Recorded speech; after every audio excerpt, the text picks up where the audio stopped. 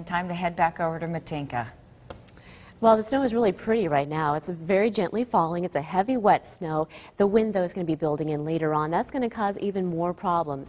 Currently, the heaviest snow is just to the south of Panora, north of Winterset, spreading over toward Ankeny, over toward Marshalltown. This is all moving to the east this morning, and otherwise you see some lighter snow stretching back through Carroll, up even through Fort Dodge. Pretty much the entire state this morning is getting some snow. And this is a look at the radar-indicated snowfall totals just from the past 12 hours, 6 to 8 inches. Very common here in the central part of the state, lighter totals up to the north. And this is where we were expecting the highest totals, right along I-80, and it's pretty much lining up just where we said, and we're going to end up with about 9 to 12 inches of snow in central and to southeast Iowa.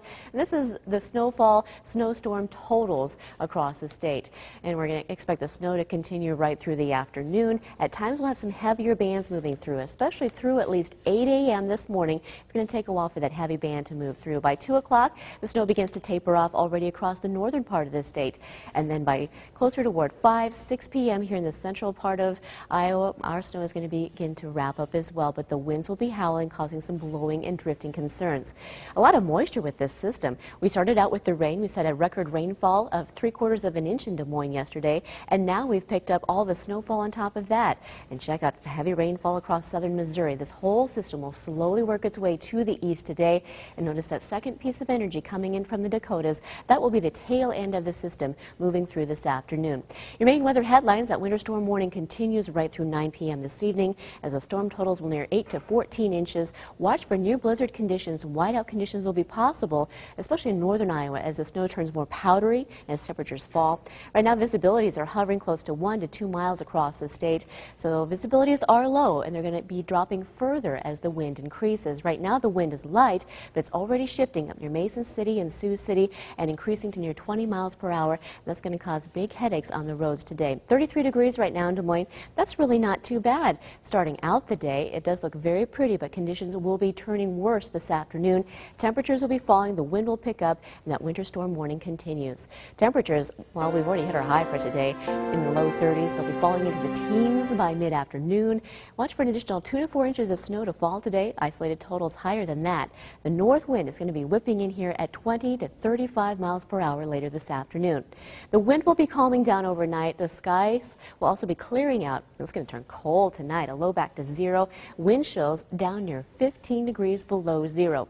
Be very careful shoveling the snow. It's a heavy, wet snow, and if it freezes, it's going to be very icy out there, too. And tomorrow, if you're digging out, it's going to be cold. Bundle up. 16 degrees the high temp tomorrow. A huge change from those 50s we had just a few days ago. Wind chills tomorrow will be below 0 for much of the day. And our 8-day forecast shows another shot of snow Tuesday into Wednesday, and a little bit of wind with that. And then temperatures remain pretty chilly until we get to next weekend. And then we may see just a little bit of melting. Now we have Zach coming in this morning, and he's helping to do some teammate coverage here. He's tracking the latest with some of our SchoolNet webcams. Good morning. Yeah, if you're waking up across the state, snow has been falling, and waking up in Ames, see that there is some snow still falling across central Iowa, and that'll be the case all through the day. We still have some photos to be looking at this morning. You can see the nice snow falling on the tree, nice pile up on the trees, but as the winds increase throughout the morning hours, some branches may break, and so we could see some power outages throughout the morning hours. And so that's not the good thing to be looking at with that. Also up in Ames, to see that they had a snowball fight last night around the midnight hours. So even though we had a lot of snow, kids are still getting out and having a lot of fun. New snow totals in 9 inches in Grimes reported, 4.5 inches in Atlantic, as well as 5 inches in Clear Lake, as well as a National Weather Service location in Johnston has 7, 6 inches in KCCI here at the studios, and 4.5 down in Centerville.